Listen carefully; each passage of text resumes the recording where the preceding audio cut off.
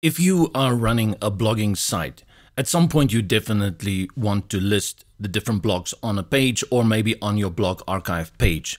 And you can do this with the post grid widget from Happy Addons. Post widgets that you get can be used in two places. One is on your blog archive page.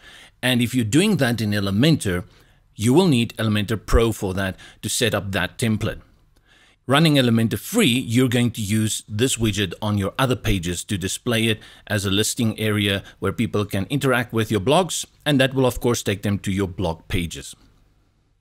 You can see as I'm scrolling down that this comes with a number of presets, which makes it very easy for you to do as little as possible and display it very nicely on your front end.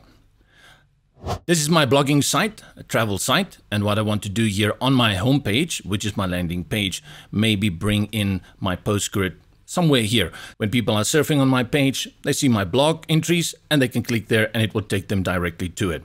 Let's go into Elementor.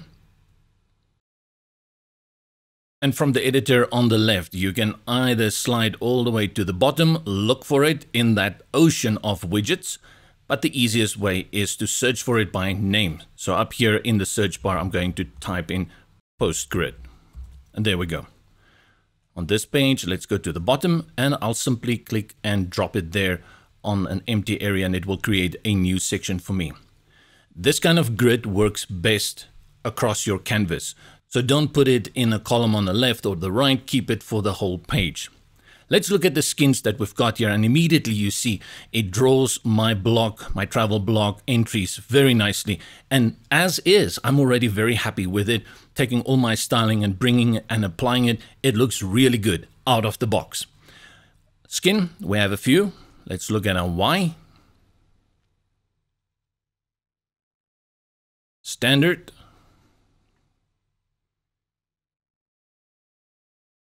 Monastic. Stylica. Right, that's a little bubbly. Outbox. And that brings in my avatar, my little pineapple, and then Crossroad. And under these skins, you're going to find all the normal settings that you will find for a grid or listing widget that you bring into Elementor. Over here, you can change the columns. 3 is usually good. 2 is also good. Going over 3 is usually pushing it a little bit, and for that you will definitely have to choose one of the other skins to make it fit. The skins naturally is just a suggestion. From there on you will go into styling and you will make styling options to it. You can activate or deactivate the featured image, and then the same for the title.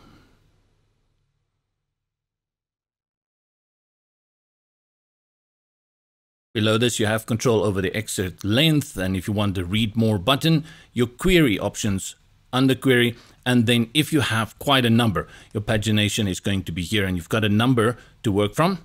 Well, in this case, numbers, and then also previous and next, which is one of those that I like to prefer, and numbers plus previous and next.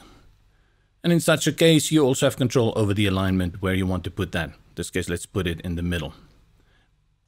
From style, you have complete styling over everything from your layout, your gaps, your item box, images, your badge, content, meta, and so forth, up to your pagination, changing the colors and the spacing, even applying margins. And I think it's as simple as that. The post grid is not a complicated widget. It's not supposed to be a complicated widget.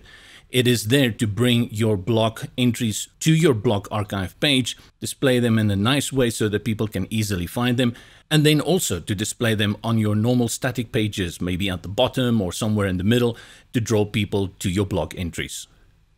Check out Happy Addons for Elementor. Follow the link in the description below.